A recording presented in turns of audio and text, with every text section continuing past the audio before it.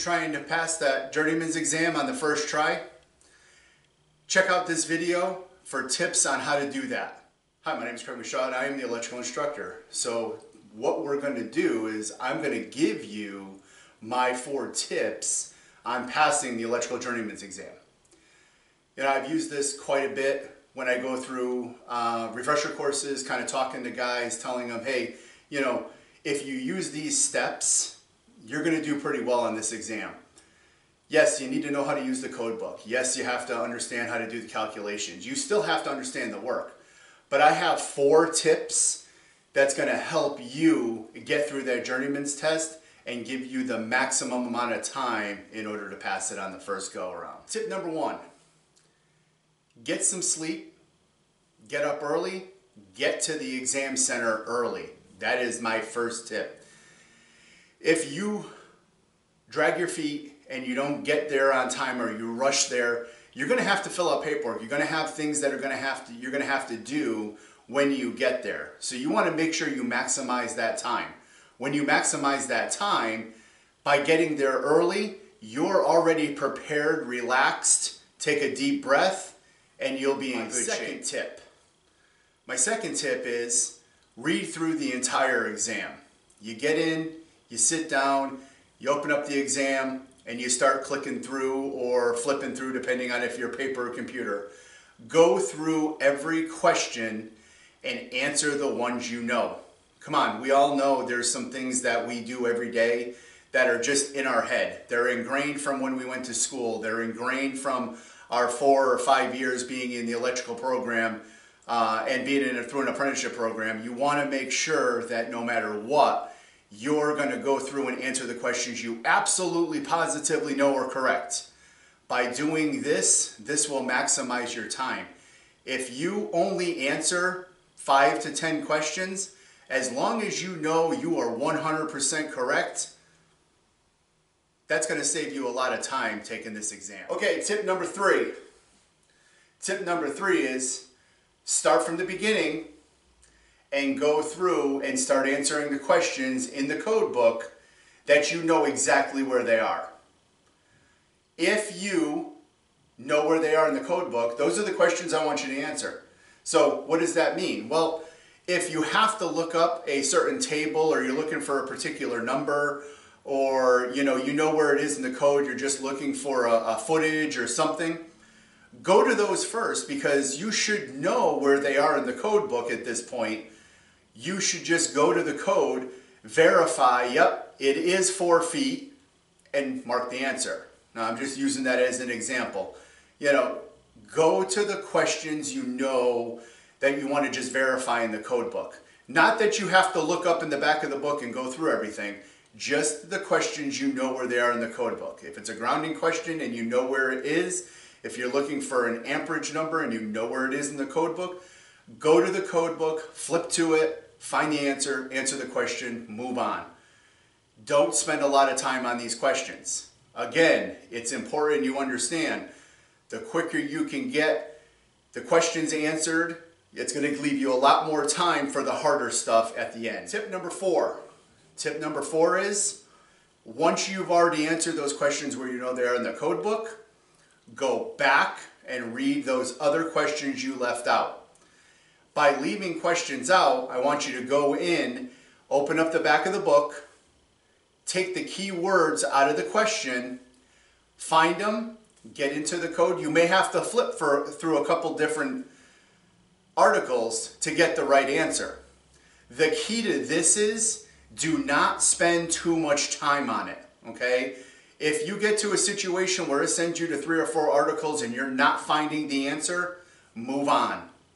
You can always go back to it, okay? Again, the key is, depending on the amount of hours you have, you want to get in, get everything done, and when you're spending time trying to find these answers, don't spend too much time, because if you spend 10, 15 minutes working on one question and still can't find the answer, you're only guessing.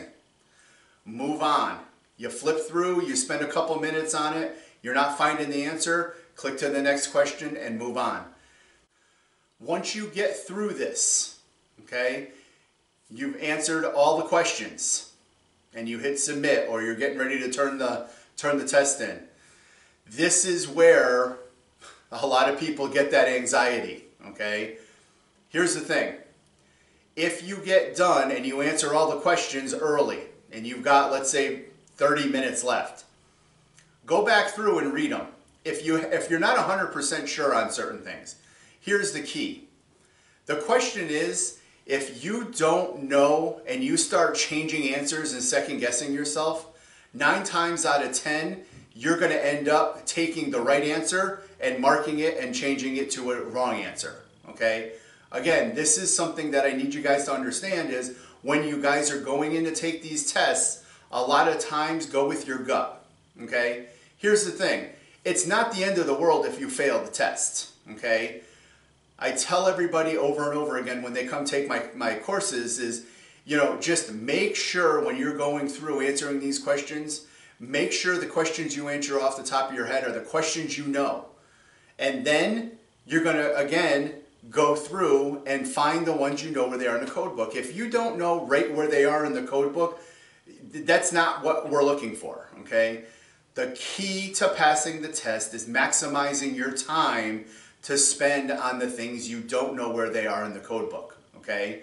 If you did everything correctly, you'll be okay. Now, if you found answers and you clicked everything off and you're moving on and you're moving on and you're moving on, you want to make sure, okay, you want to make sure that no matter what you do, you don't change the answers.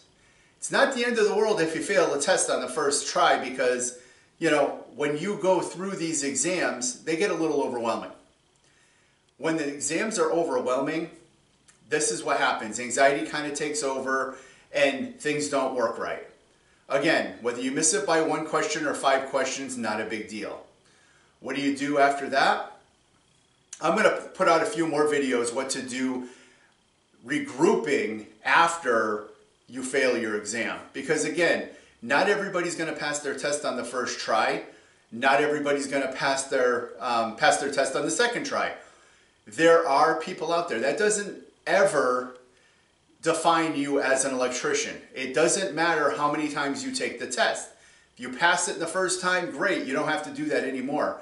If it takes you 2 or 3 times to pass it, that's fine. Here's the thing, guys. Some people are just not test takers, okay? But I have found that if you follow these steps, this will help you because I've seen it happen. Okay, a lot of times guys will come to me after failing their test and, you know, they've taken a refresher course somewhere else. They come in and they need some help. I help them with what they need, but I also train them to take the test. And it's key to understand knowing where the questions are in the code book because that's what helps everybody the most, okay? Figuring out what's what. So we're going to recap right now. First thing you do, you get there early. The second thing you do, go through the entire test and answer all the questions you know. Third thing, go through the exam again and answer the questions you know where they are in the code book. Lastly, the fourth thing to do is to go through and start picking out the keywords and start looking them up in the back of the book. This is a surefire way for you to pass that Journeyman's exam on the first go-around. But you know what? If it's not your first go-around, your second go-around may help. Okay? You're watching this video. You may be getting ready to take your Journeyman's exam. You may be getting ready to take it for the second or third time. The key, gentlemen, ladies and gentlemen, is to get in, make sure you're early, make sure you're well rested, and then answer the questions. Taking a deep breath in between each question will help you quite a bit. I hope this video helped. If this video helped, do me a favor, give me a thumbs up. If at any point you've been here and you haven't subscribed, please do me a favor, make sure you subscribe. I try to put out as many videos as possible. This is now 2021. I'm going to start revamping. We're going to get back into the swing of things. I'm going to start doing videos every week. You know, taking you guys through the code book, doing different calculations, making the videos a little bit longer. If you have any questions, please do me a favor, leave me a comment down below. and I'll be sure to put that on my list of things to go over in these videos. As always, have a great day and be safe.